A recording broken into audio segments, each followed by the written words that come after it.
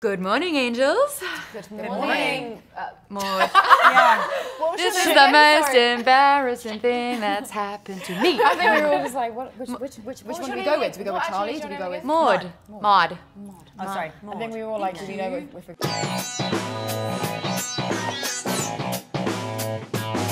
What I love about this is it's not one strong female lead. It's as many as you can fit in. And I'm seeing that theme again with Pitch Perfect and this, where it's just about, you know, doing it together. You don't have to do it on your own.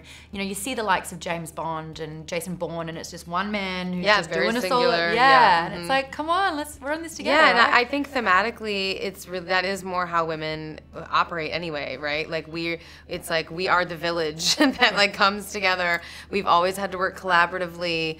I think that is, you know, I think we accomplish more when we work together anyway. And so to me, putting that into motion into a movie was also really important. Now you're talking about you want to make an action movie. You got some stunt scenes in here as well. You got in on that action. I can't say because it's a spoiler, one particular moment in it, but how was that action scene?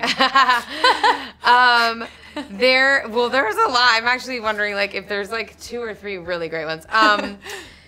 The action was really fun. I mean, I loved coming up with, you know, I had a mantra, which was that the angels fight smarter, not harder. I consulted with female stunt coordinators in LA before I went to Germany to make the movie, and I asked them, like, what is the reality of a 130-pound woman fighting a 225-pound man?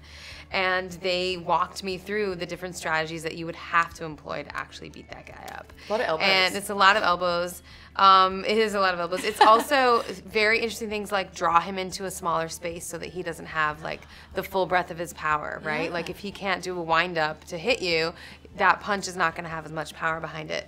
Little things like that you know, those kinds of strategies that I felt like, oh, that's going to be part of the angel training. And then we said something in the beginning of the movie that there is data to back up, which is that when a woman walks into a room, it takes a man 7 extra seconds to consider that woman a threat, even if she is holding a gun. Whoa! Yeah.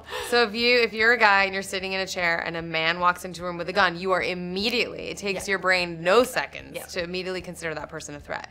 When a woman walks in with the gun, you're like, what are you doing here? Surely why not. do you have a gun? And by that time, she has already shot you. Whoa! So really you're using that feminine prowess that as a exactly, weapon. it's like you're just not expecting. They're totally underestimated all the time, and that is a superpower in Charlie's Angels.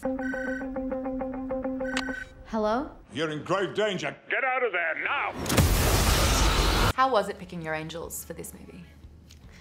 Fun. I mean, really fun. I mean, Kristen came on really early, and I mean, it was my dream to make the movie with her. I think that she just represents modern women in a way that very few actresses do. Lives authentically, can't put her in a box, always interesting on camera, funny, sexy, bona fides when it comes to action, right? Has already done tons of action. I knew she had the discipline to do it, the training to do it. She dove headfirst into it, totally game. And then, you know, finding the charm. I was saying, I was really inspired also by rom-coms, and I feel like Naomi's character in particular really is like the Meg Ryan, you know, from an 80s rom-com movie. She's that, like, at the heart of the movie, you know, the one who's like, what's happening? But she's also like sees the best in situations. Yeah, and, you know, but smart and capable. And then, you know, and Ella is more like, you know, I don't know, she's like Ripley from Alien, like totally disciplined, knows what she's doing, fights with prowess. Like, you just believe that she could kill anybody. And I just thought, what a great combination, those 3 characters. And then obviously putting you as well in there, into that mix. Yeah. I mean, that's a big thing as well. You were a centric force of it, so you did make it sort of like super girl power. What does that phrase mean to you? Girl power. I mean, I think it's a little like derogatory in a weird way. Okay, yeah. I don't know. To me, it means women supporting each other, listening to each other, believing each other. I think that we have seen more and more that when women are divided, we do not do well, and we do not do as well as when we are actually united. And so for me, girl power is all about uniting. Actually, let's talk about some of these themes of the movie, because I really, really like what's going on with this. Charlie's Angels have been around for decades. The message is evolving in a way where it's kind of like strengthening. I wanted to call it girl power, but then Elizabeth said that that's almost a derogatory term, but sisterhood. What was it like having sort of like this group together and finding that dynamic to be like fast friends and straight in on it? We got so lucky to not have to cultivate that. It was never something we had to like try to do.